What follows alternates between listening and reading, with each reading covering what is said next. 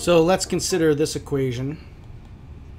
It's negative 2x plus 3, y equals negative 2x plus 3. And let's think about if we were to, quote, solve this, what is its solution? Think of, if we were in class, I'd be asking those questions, blah, blah, blah, and field information. But how about this guy? Y equals x squared plus 7x minus 2. What would its solution look like? I mean, we're talking about, hey, the solution to that is 3 or 5.2. So, no, we're not talking about a solution that looks like that at all. All right? If we were, how many solutions are there? And so we'll go back to this guy, and let's first think about, is, let's say, a 2 comma negative 1 is a solution? So I'm asking you that question. So how do we go about figuring out? You should hit pause now and figure out if it is a solution or not. And we will do the following. So to figure out if it's a solution, you take this, of course, is the x value, x coordinate, and this is the y coordinate, and they correspond to these values in the equation. And what I'm going to do is I'm going to just, you can do a number of different things. One, but I'm going to just take this 2 for x and substitute it in here and see, when I calculate this, do I get the y that supposedly maps, I'll say that again, that supposedly maps to that x value. So the x value of 2, y equal to negative 1 maps to x equals 2. And so yes, this is a solution to that equation. And to answer the earlier question, there are more than one solution. Let's ask the same question, is b, the point 4 comma 7, a solution? And so again, hit pause, figure it out. I'll do it the other way. I'll substitute 7 in and the 4 in, and it amounts to the same math. What was that, plus 3? And see if we get an equation that's a true statement. 7 equals, what's that, negative 8 plus 3, and we get 7 equals 5, and no, that is not true. So no, 4 comma 7 is not a solution to that equation. So I'll ask the question again, how many solutions are there? How many solutions are there for that equation, y equals negative 2x plus 3? Now hopefully you said infinitely many. Infinitely many solutions. How can we represent that infinitely many solutions, that set? Well, one way to do it is y equals negative 2x plus 3. Is that what it was? Yeah. That is one way to represent that set of values, that set of pairs or solutions in the form of x comma y, a coordinate pair. Another way to represent that is a t-chart. So this goes way back, right?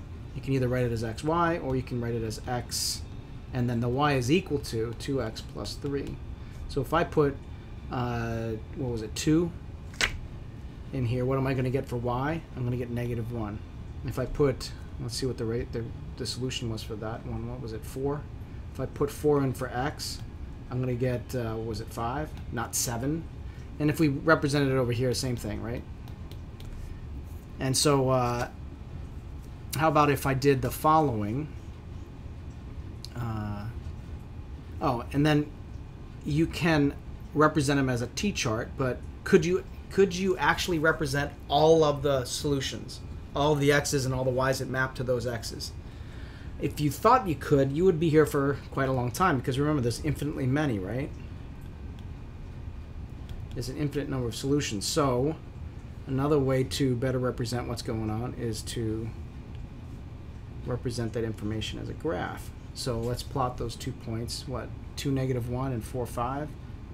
2, negative 1, and 4 comma 5. That doesn't make sense at all.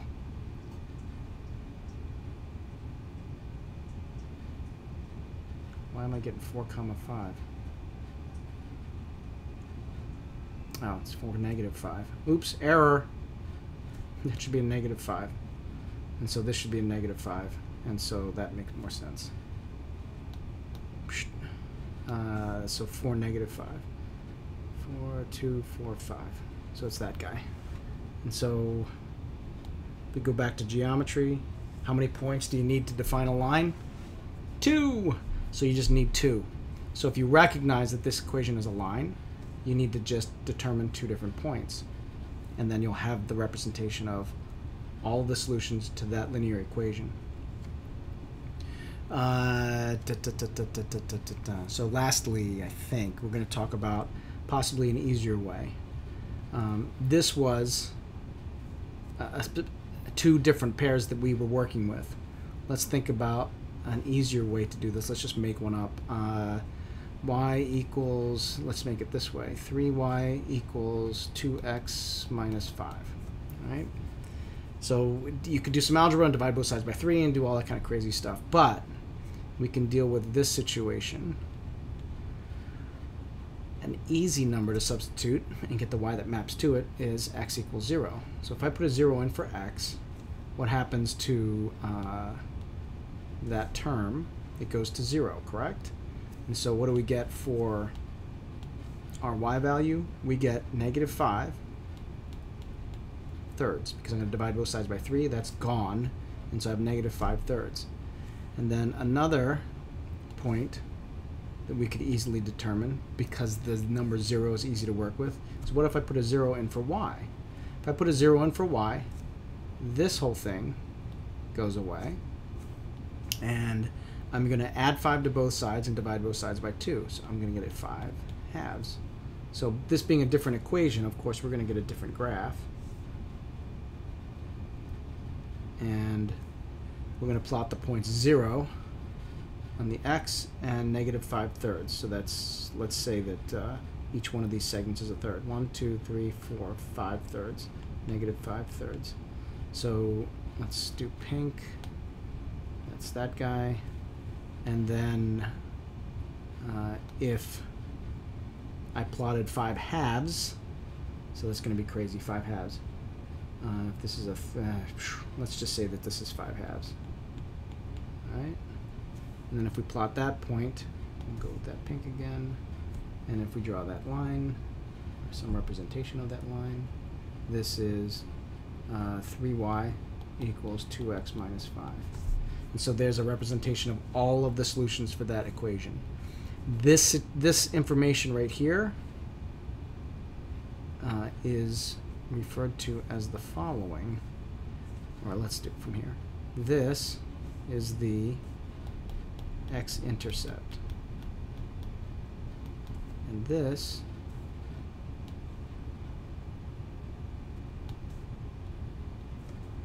is the y-intercept. By definition, we're talking about where does the line or the curve or the graph intercept the x-axis. That's the x-intercept. Where does it intercept or intersect the y-axis? That's the y-intercept. And what is the value of what is the value of y at the x-intercept? The value of y at the x-intercept is 0. What is the value of x at the y-intercept? It is 0. So simply, I write these out and then just substitute and do a little algebra. So there's a little review of equations and graphs and solutions of graphs.